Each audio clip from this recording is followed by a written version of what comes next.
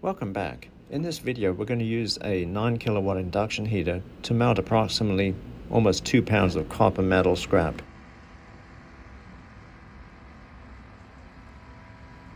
Here I'm using a graphite crucible to help melt the copper.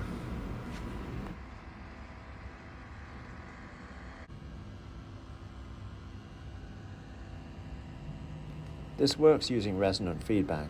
Check the description for a detailed explanation on how it works.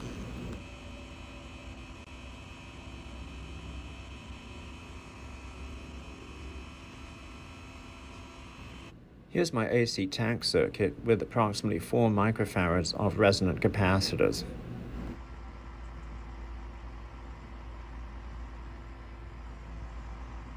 See how rapidly it melts this copper tubing. It's using approximately 2.7 kilowatts to do this. The energy draw is higher when ferrous material is used in the induction coil. It's great that you checked in on this video. It's kind of a fun project.